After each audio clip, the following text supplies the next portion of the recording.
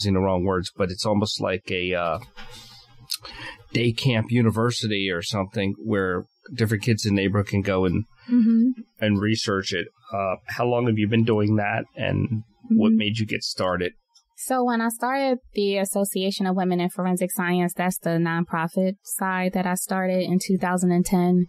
And that was mainly to provide advice to people who were working in the forensic science field and college students. I just wanted to serve as a liaison between the community and the forensic science community. And I just wanted to give that help and that support to people that needed it. And then from that, I had the Club Philly Forensics program that I started the same year for youth. And it's an after-school program. The classes are held on Saturdays, and they come in for an hour or two to a workshop, and they get to learn about the different fields in forensics from either myself or my other partners who come and teach them different aspects of forensic science. So it's not only preparing them academically, but it's giving them that exposure they need to what's happening in the streets when it comes to violence and drug trends. What have you seen them most interested in, kids? The kids, they are most interested in crime scene investigation and DNA. Those are two of the most popular fields. They're not really that interested in what I do. And so that's why I just have a variety of disciplines where I would do the forensic drug analysis portion because that's my background. I'll teach them about the type of work that we do, the different topics, and they're really getting a head start in the forensics field, and they're getting something that you wouldn't get unless you go to graduate school. It's college level information that they're getting. And it's just good to be exposed to it and know that there are options out there. That's part of the reason I did a show, is because people don't realize that there are different options. I'm glad that you do this show, because a lot of people, when they think of forensics, they just think of crime scene investigators, or they think of medical examiners. They don't think of us little people. Well, we're not little, but you know what I mean, where we are in the laboratory, and crime scene investigators, they don't analyze evidence. They collect it, they preserve it, they document it. But when it's transported over to the crime lab, we are the ones that have to sit and put in countless hours and, just in analyzing this evidence. Yeah, and I think people don't realize everything is a team effort. It takes an army to get somebody to court. Definitely. It's good that the kids get to do that, and they see different options. And when I was in school, you filled out these forms and you colored in the little circles and they put it in. And then I remember it was a big deal when we got an Apple computer, an Apple One, and a counselor. No matter what you entered, everybody I've talked to since then that's got together, everybody came out with, you should be a park ranger. So there was there was no other choice. It was always park ranger. Then they got the computer and we thought there'd be other choices. It was still park ranger.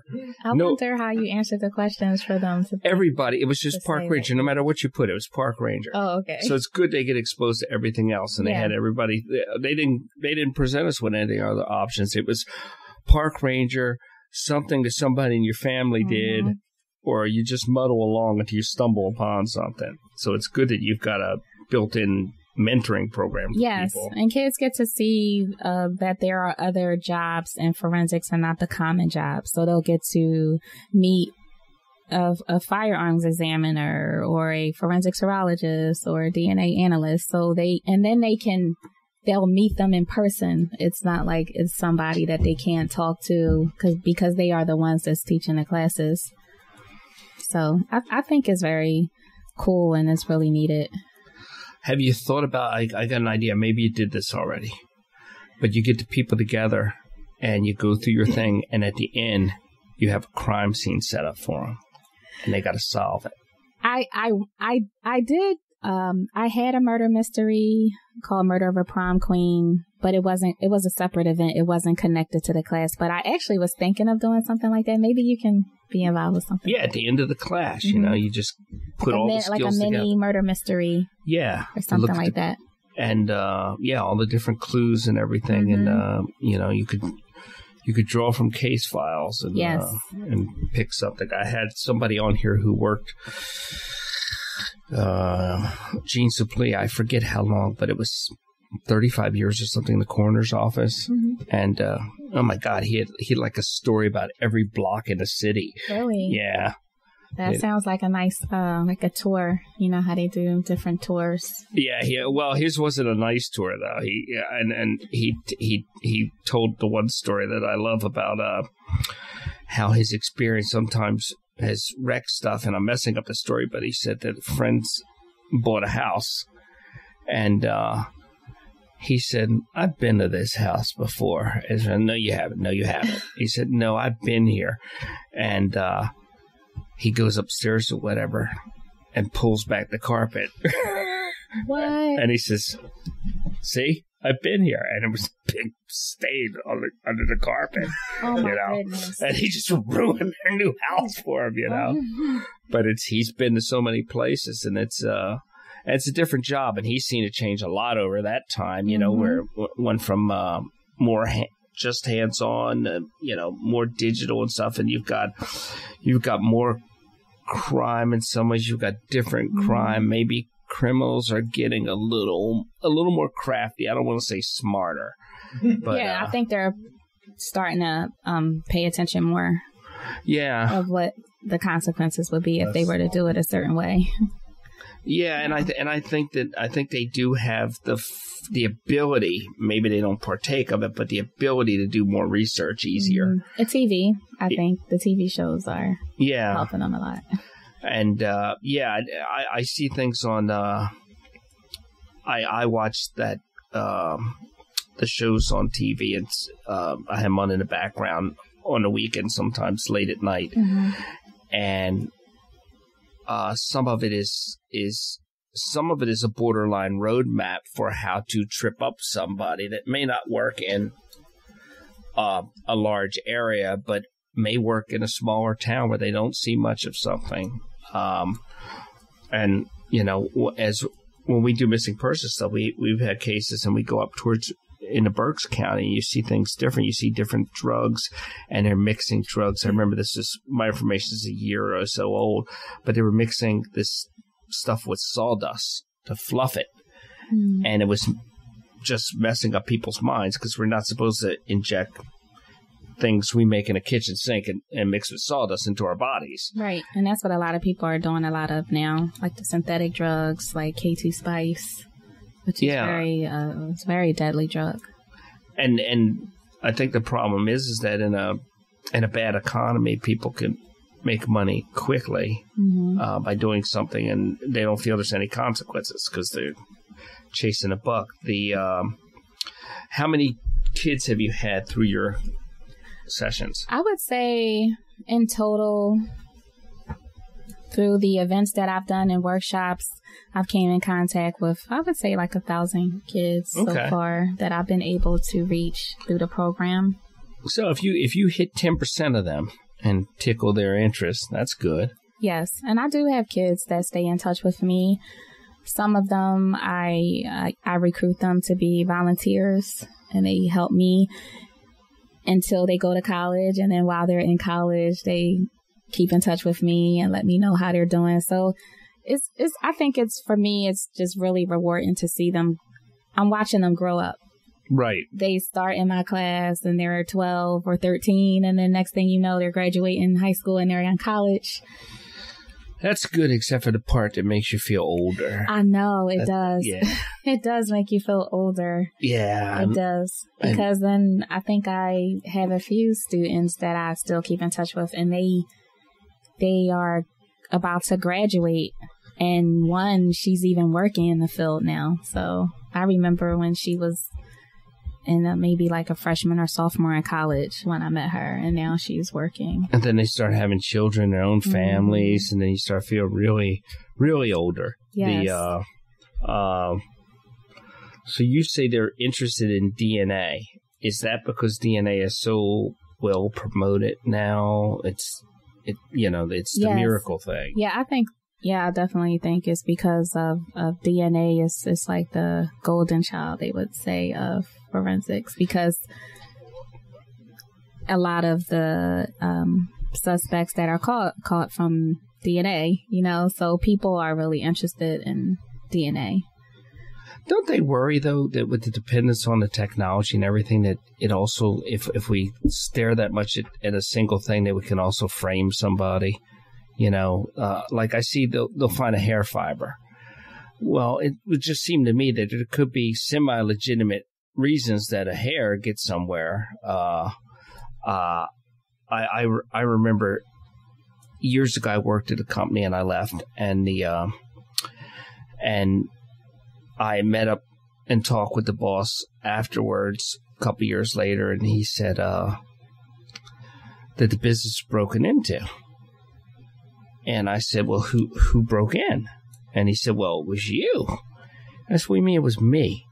He said, your tool was used to break the door open, and your hat was left inside the building.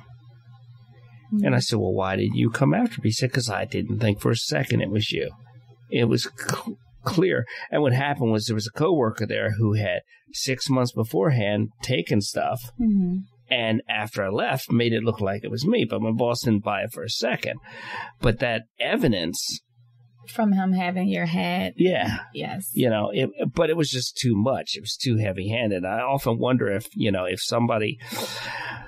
I think it's great when people are convicted or exonerated. Or exonerated, yeah. We can't forget about yeah, and it exonerates people, too. But I think that no one evidence is the oracle. I think you need to have, some kind of documentation, video, audio, some kind of physical evidence, maybe an eyewitness, because I think that when you get them together, they stand solid. Yes, it stands solid and it's more credible. Right. And it's like, I think that if you take them separately, like eyewitnesses are probably the least reliable separately, and then forensic evidence.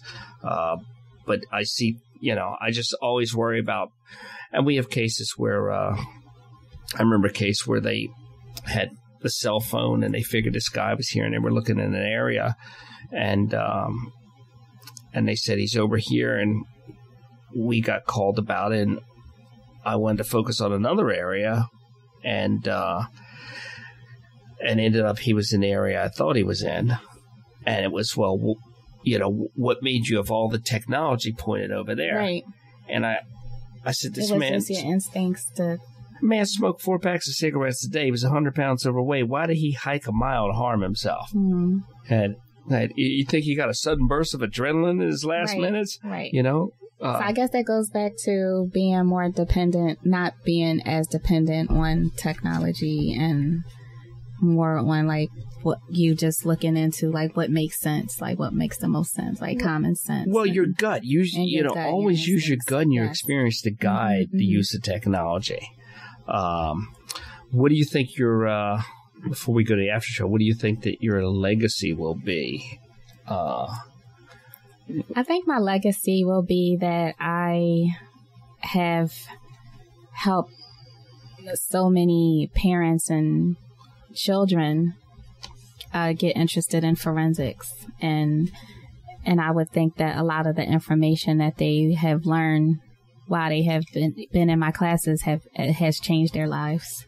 That's what I think. Like, I think that me connecting them with information and giving them just making them feel confident, and so that they're not really intimidated by science. What's the website? Oh, the website is awifs.org. So that's AWIF as in Frank, as in Sam.org, awifs.org. Or you can follow me on hashtag Women in Forensics. And I also have a workshop series that starts Saturday, October 20th. It's called Beyond Crime Scenes and Autopsies. It's for boys and girls ages 12 to 18.